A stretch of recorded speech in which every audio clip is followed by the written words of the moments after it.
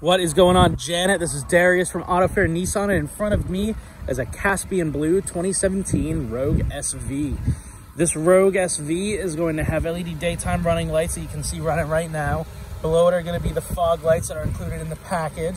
We're going to take a look at the side here. You can really appreciate the beautiful color of this car from all angles. It has a little bit of darkness when you're looking at an angle, and it's nice and bright when you're looking at it right up front. This one's going to have the alloy wheel upgrade, and you're going to see also that it does have the pinstriping body line that comes right across. Nice little touch for some class. You're going to get your chrome door handles as well as your edge protectors for your doors. It's good for preventing door dings in parking lots and things of that nature. You get privacy glass for the back seats and for the rear glass, as well as a roof rail up top, so you can mount kayaks, canoes, any other little small water vessels. In the back, you're also going to get an edge protector for your bumper.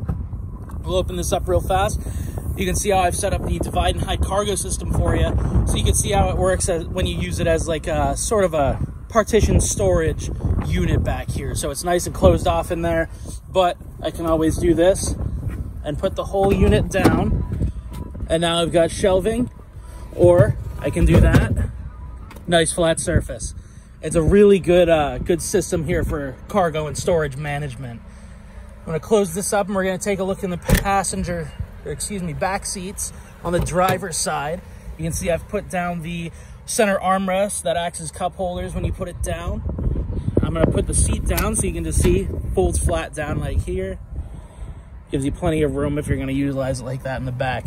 Now, if I lift this up and pull on this little lever right here, you can see this seat also reclines.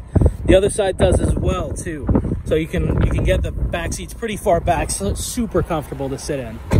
You take a look in the driver's seat, the most important part for you, I assume. You're gonna get your electronic controls for the seat down there. Of course, your standard controls here for your windows and everything. Mirror controls right there. Take a look at the inside of this. So you're going to get your controls for your center display right over here. You've got your four-wheel drive one right there, because this is a part-time all-wheel drive vehicle with a nice intelligence system that only kicks on when it needs to.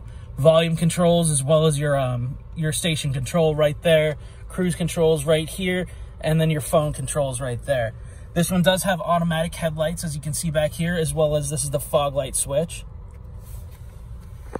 We're going to take a look at the middle here.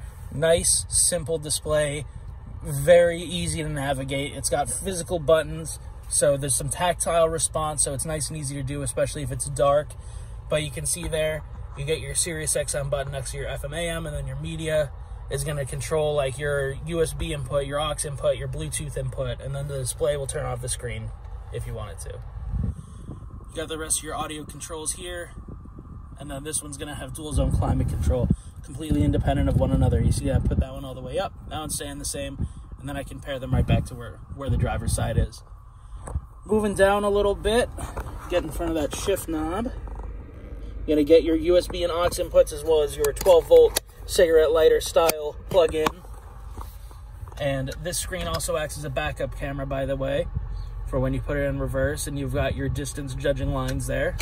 Nice and simple, comes on its own, of course. Gonna take a look down here. You do get heated seats for both the driver and the passenger. You get a high and a low, and of course an off. And when you put those heated seats on, it's also going to activate your heated mirror function for the outside. You see that little symbol right there is showing you that it's heated out here. And like I said, that'll come on as soon as you put the heated seats on.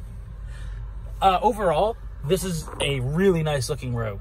The mileage is really low, and it's got the nice almond interior. It's very pleasant to look at, very light on the eyes, and you know, it's a little bit different than what you're probably used to seeing, which is mostly black. So Janet, if you want to know anything more about this Rogue, give me a call. My number is 603-580-4528. Come on down to 45 Portsmouth Ave in Stratham and take it for a test drive and take it home.